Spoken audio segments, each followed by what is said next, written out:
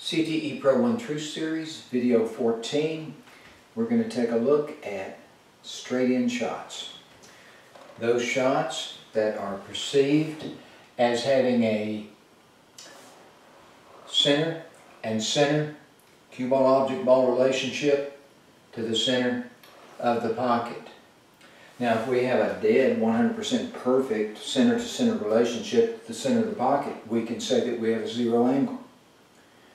But there's a problem with that in play. Our vision cannot see angles. So we have no way of knowing if this is a zero angle or not. We have no way of knowing. I have no way of knowing whether this poses a slight left cut or right cut, maybe a cut so minute that it's just all but imperceptible. Maybe it's 1/4 of a degree off. If that should happen, CTE will straighten the shot out for you, should you choose the aiming edge that goes against the slight cut that exists between the cue ball and the object ball. Now, in the world of CTE, straight-in shots, those shots perceived as being straight-in, fall in the 15-degree perceptual category. Straight-in shots always have outside pivots. Now, before we get started with straight-ins, I thought it might be just a little bit interesting to go over a few tidbits concerning some notes that I took at Hal Houle's place back in 2007 when Landon and I visited there. When we first arrived, I'll never forget, Hal went through a pretty good quizzing session with Landon, asking him about how he aimed and such. That was very interesting. Wasn't long before Hal got into center to edge aiming. He knew that's why we were there, and he shared with us that he got a call from the Philippines about 4 individuals from there meeting him in a California pool room for going over his center to edge system. I wrote some names down here. One was definitely Efren Reyes, and I have a couple of other individuals here that I will not mention, and there was an English gentleman along. Now, they met in a California pool room for a very brief time, and I can assure you that there are at least 2 things that Hal Houle covered with them that did not take a very long time to share. Hal shared with them that the real way to aim is with the edge of the cue ball. We always have 2 edges, a right edge and a left edge. The aiming edges are for aiming at 3 object ball aim points that are always located in the same place, at the quarters and at the center. Those object ball aim points are always in the same place. That's not a long lesson. That's a very simple lesson. You can bet your bottom dollar that Hal told them to get their nose away from center for seeing those aiming lines. You can bet your bottom dollar that Hal shared with those individuals that from that position, a solution to the shot, one line, would be available for any cue ball object ball relationship. In other words, the stepping process would naturally unfold. So I can tell you, line up with right cue ball edge to object ball C, and it will show you the exact solution for this straight-in shot. Something else that I'm 100% certain as well, that Hal shared with the Filipino foursome. I'm certain that he shared that when you're looking at a cue ball object ball from an offset, that a gearing process between the inside of the cue ball and the outside of the object ball naturally occurs. So I'm sure he dialed them into that occurrence that happens between a cue ball and an object ball. Hal said their lesson was of a short duration. Hal was always fond of the Filipino players. You know, they came in motivated with a desire to learn. Think about that. Their meeting was arranged from the Philippines. They met an effort was made to meet in a California pool room. I heard this story more than once. Many of you have heard this story. So I turn the pages.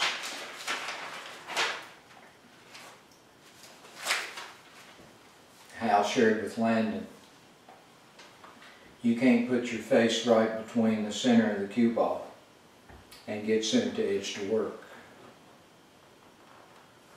This is in quotations. I took 10 pages of notes, by the way.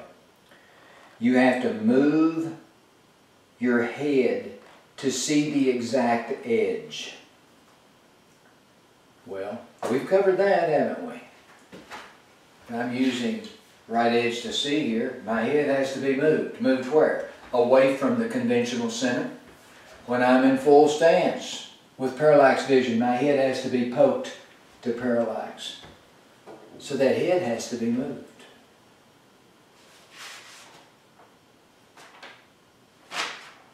You know, Hal also talked to Lan and I about what he emphatically said. He said, very, very few of the pros have aiming systems that resolve center cue ball. He said, except for just a few, like the Filipinos.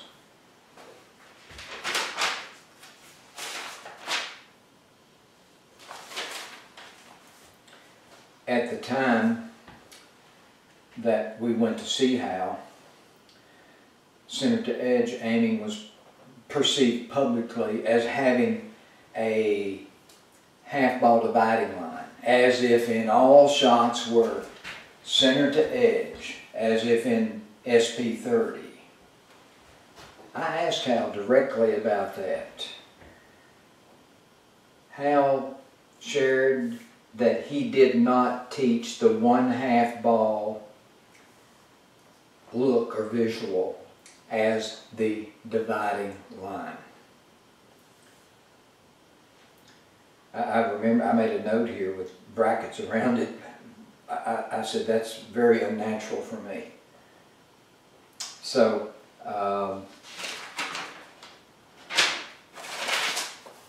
what prompted me to really bring these notes out was I remembered that I look at them every now and then, that we discuss straight ends. Because if you see centered edge for all shots, I wanted to know if he would look at center to edge for a straight end shot. To me, that was the one that I wanted to know about. That was one question that I wanted to ask. And so he's already answered part of it, because he said, no, I don't look at the half ball dividing line for all shots.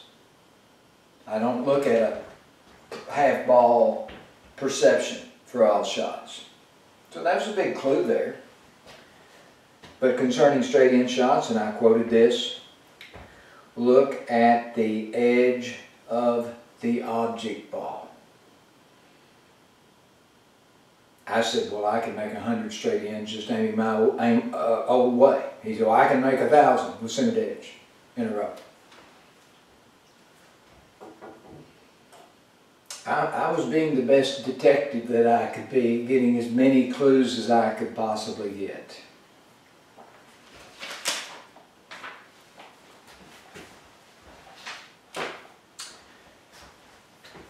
So let's take a look at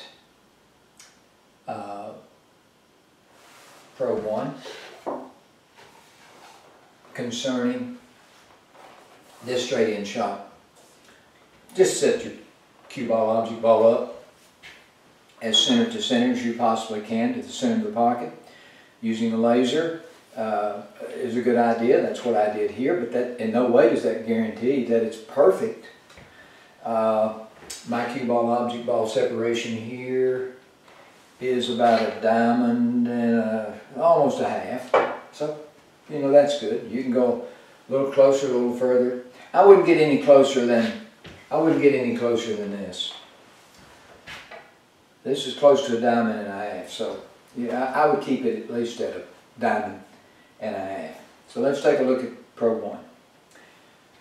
For straight in shots, those shots perceived as being straight in, as having a center to center relationship with the pocket, you can choose your aiming edge. I can use either aiming edge equal. Doesn't matter to me. Over time, you will balance out your approach for playing using center to edge. That's one of the beauties of center to edge. You learn to use your head this way. You learn to use your head this way. You learn to come in this way. You learn to come in this way. You learn to use your right eye for aiming. You learn to use your left eye for aiming. You learn to use your right eye for sighting. You learn to use your left eye for sighting. So you learn to play with your arm in the out position. You learn to play with your arm in the in position. CTE seeks to widen your visual and physical abilities, whereas conventional aiming seeks to narrow what's possible with your vision to a single conventional alignment, resulting in a physical target shooting type alignment. Not so with basic CTE. You're going to widen the scope of your visual and physical skills. Pro 1.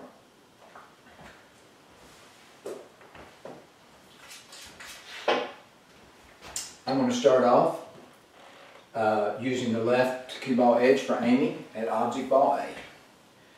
So I'm going to angle my head this way. So I'm seeing this as a left cut.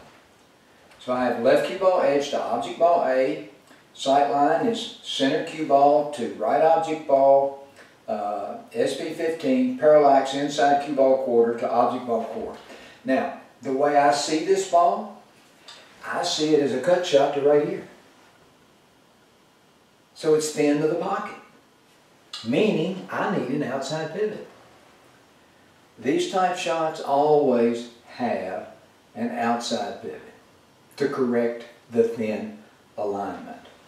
So, Pro 1, there's my parallax. My sweep is going to be to the right. It's just going to be a bend. So I'm going to step the cue ball to the outside. So when I step the cue ball to the outside, and I've already done that right here, I have a perfectly straight center to center alignment to center pocket, regardless of whether it's dead on or not. Now, it's up to me here as a human being to take care of the rest of it. So I'm going to sweep into that line, unangling my head.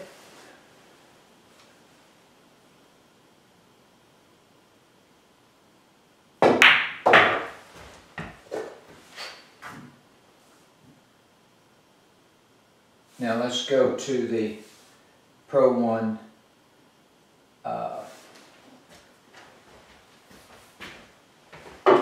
right cue ball edge to object ball C alignment. So this time my head's going to angle to the right. Right cue ball edge to object ball C. There's my parallax inside cue ball quarter to object ball core. Sight line, center cue ball to left object ball, SP15. I step the cue ball from the outside. There's the solution to the shot. So this time I'm going to do that left physical sweep. Here we go.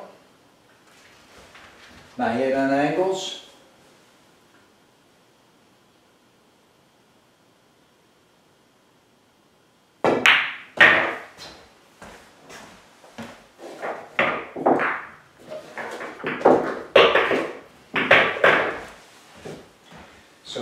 if there did exist a minute fractional degree of a cut to the left or the right, the process of gearing straightens it out. We'll get into gearing a little bit more as we get further along.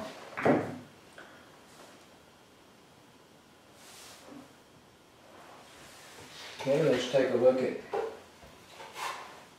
basic CTE. Let's start off with the left edge.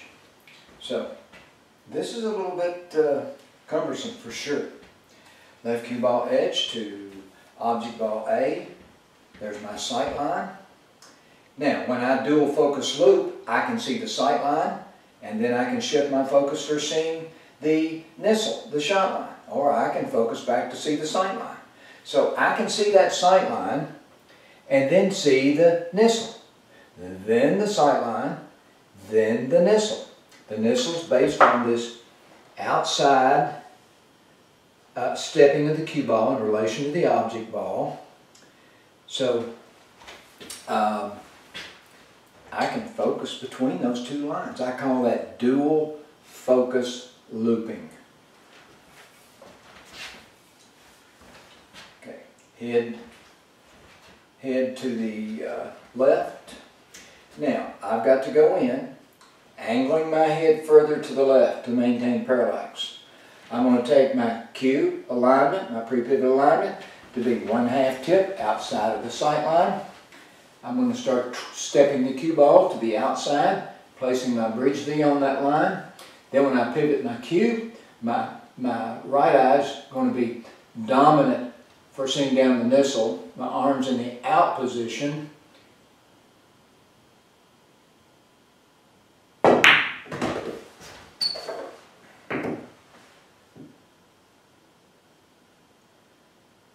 I'm not going to pretend for one moment that I'm going to hit all these balls perfectly square, because I'm in an extremely conscious mode at this point. Let's take a look at the right. Now, one thing that's worth noting here is that when I pivoted, my arm's in the out position, and my right eye is dominant for seeing down the nissel. Okay, right edge to object ball C. Now my eyes are reversing rolls. Right cue ball edge to object ball C. There's the sight line. There's parallax. Okay, I'm a little bit off there, so I'm gonna regroup. Okay, there we go. Right there. Right cue ball edge to C. Center cue ball to left object ball SP15. Parallax inside cue ball quarter to object ball core. I've stepped the cue ball to the outside. The nissel is based on this outside edge here. 90 ticks this way. My cue is going to be in the in position. My left eye is going to be dominant for seeing down the nissel. Okay, so I've got to re-gear, re-step. I take that back. I don't step up here. Even though I can, in basic CTE, you should step in full stance. I'm not for sure what I did on the first one, but this is going to be a one-take video. So, as I go down, and my cue, I'm having re-gear here. My cue goes to the outside of the sight line. I'm going to step by looking at the left edge of the cue ball. Okay, there's the perfect relationship for pocketing that ball dead center. And the cue's in the in position. My left eye is dominant for the shot. So it's just up to me from this point as to whether I can hit it dead straight or not.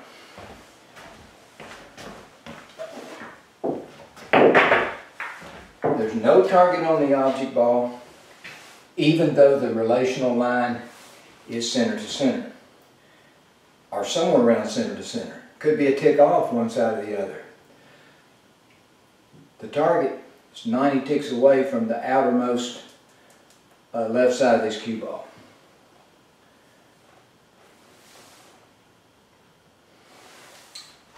Okay, let's take a look at disguised pivoting.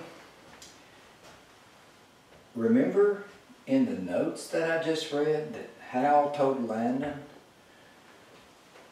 look at the edge of the object ball? Actually, there's two edges that you can look at. There's two ticks that you can look at. There's and those two ticks are those two edges. But there's two edges that you can look at that can be described as ticks. Those ticks have different locations. One rotational tick is at the SP15 position.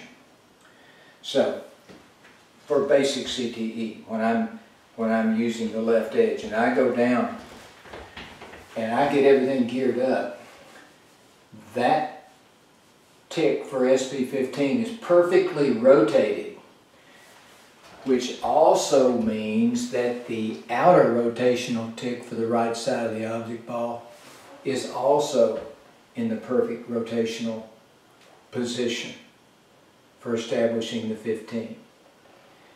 So when Hal said to look at the edge, an edge is a tick and a tick is an edge. You really have the option to look at the SP15 tick or the outer edge tick. I would absolutely tell you for Pro 1 and for basic CTE to look at the SP15 tick. Now for disguised pivoting, I catch myself looking at both ticks.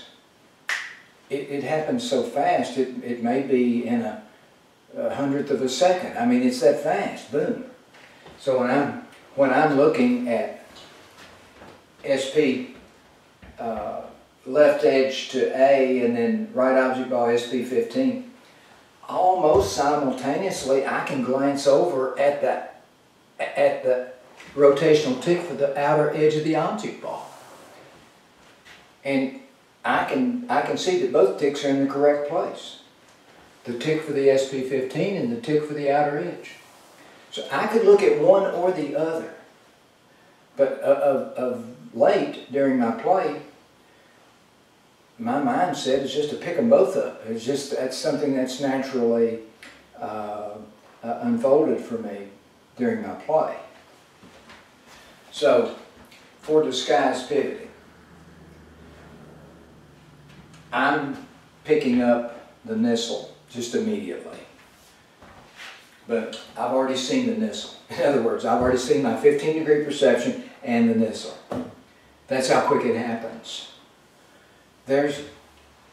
You shouldn't ever think that rhythm and the speed of application for CTE is an issue, because it's not.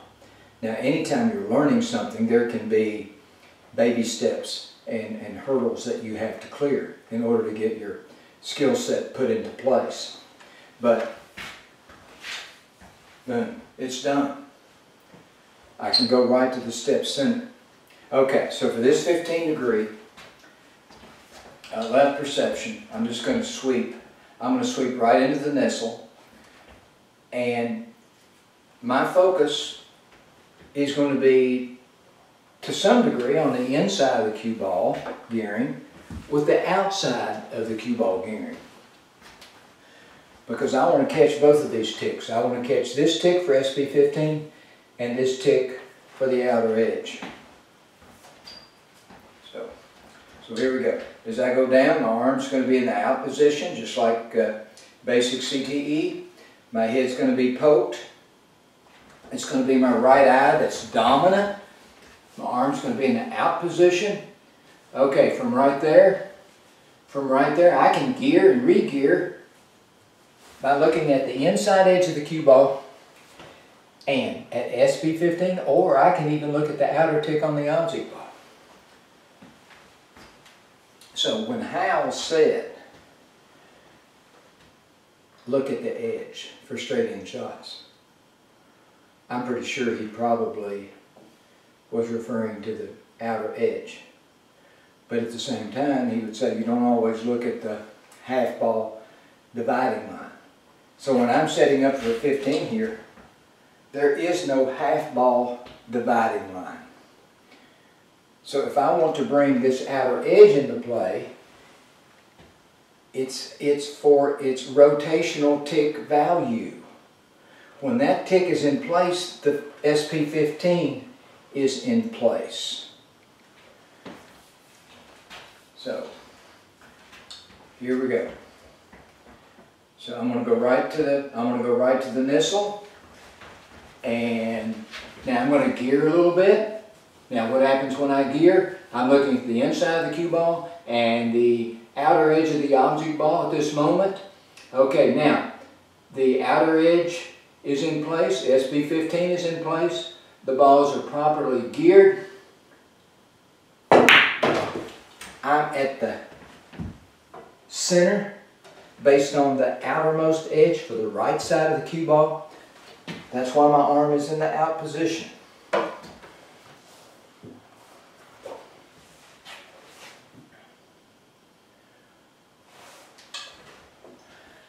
I've discussed this in my book, The Straight In. I think I listed several things that I learned over the years concerning straight ins. You know, my book was written over a period of 6 years. If I could just take my book right now and magically write one more thing in it for straight ins, I would say, for disguised pivoting, when you're in full stance, look at the step center and the outside rotational tick. Which is, and I did get that in there. I was able to put it in there, but I didn't develop it, but it really doesn't need developing. So, let's take a look at the right cue ball edge to object ball C aim point. So now my head's going to be angled this way.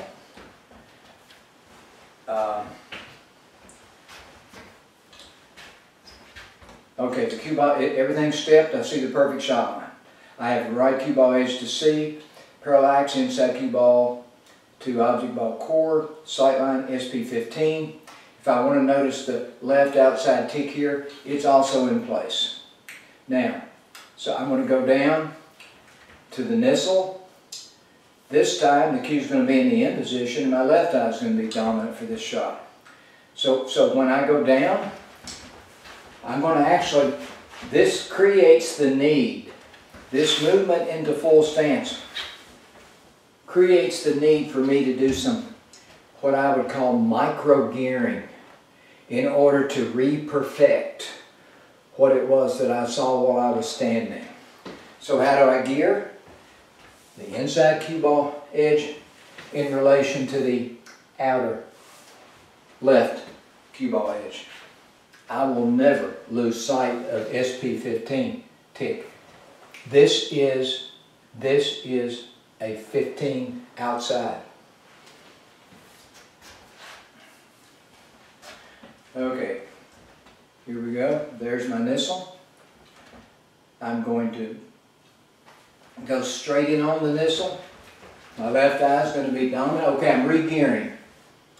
I'm re-gearing right now. The SP15 left object ball tick is in place. The rotational edge for the outside, left side of the cue ball is in place. My tip placement is based 90 ticks away from right here. There's only one place that I can put my cue alignment for seeing the solution to this shot. Okay, my left eye is dominant for seeing down the nissel. It's my mid-phase vision center that's dominant for seeing my tip at center.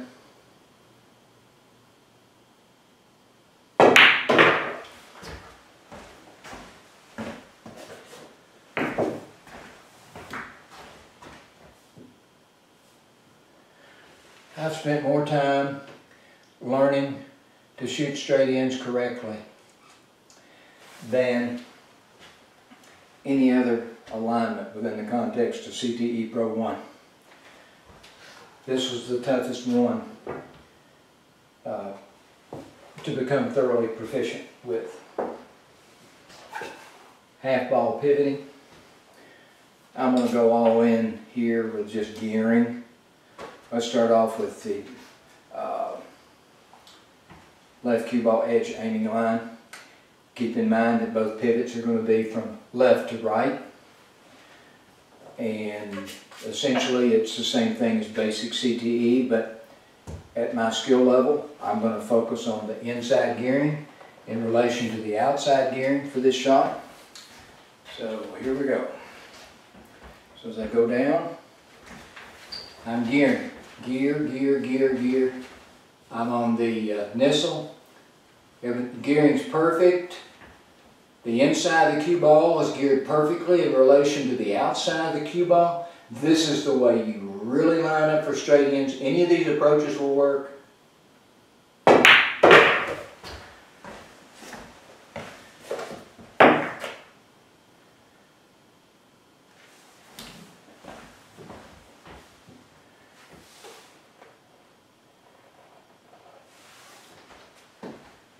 You know, I do not remember which aiming edge I used that time. So I'm going to start over again with the left edge. Sorry. So here we go, left edge. I think I used the left, but we'll see. So there we go. It's all done. Everything's intact.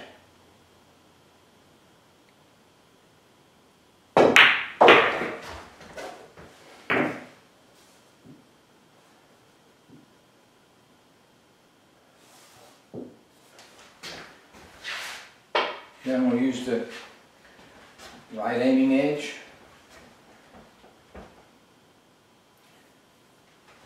Okay,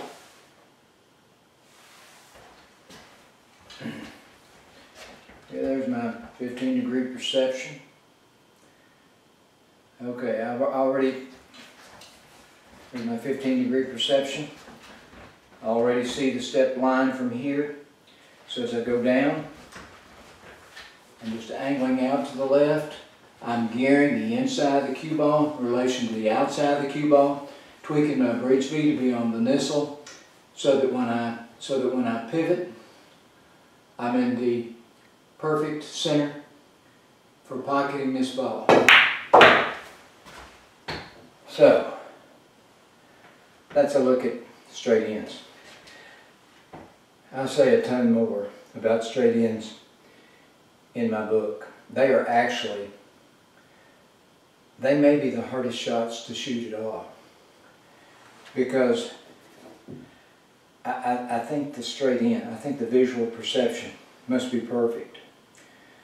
The physical alignment and the physical execution must be perfect. There's a lot of things that just must be perfect in order to get the desired results. So there's just a union that must occur between the visual and the physical for shooting dead-on stop shots. You know, in order to get the cue ball just to squat. But as far as understanding straight ends, it took me many, many years to get to the understanding that I wanted to have, so that I could say that I totally understand center to edge aiming and straight ends. Straight ends are 15-degree perceptions, not 30s. If the outer cutting edge of the object ball is used during the visual process, it's as a rotational tick, not as a sight line. The shot has an inherent tick, rotational tick, located at the SP15 for every which side that the shot line or the sight line is located on. Thank you for your attention for this, what I term as an historical presentation, because you're seeing for the first time publicly how to really see straight in shot for center and a center and a center relationship. This wraps up video 14. For the next couple of videos, we're going to take a look at outside spin and then inside spin, and that's going to wrap up the initial True Series videos that will be presented in conjunction with the release of my book. Please support these efforts of mine, and the True Series can continue. So if you like what you're getting here, I truly believe that you'll love what's in the book. See you in video 15.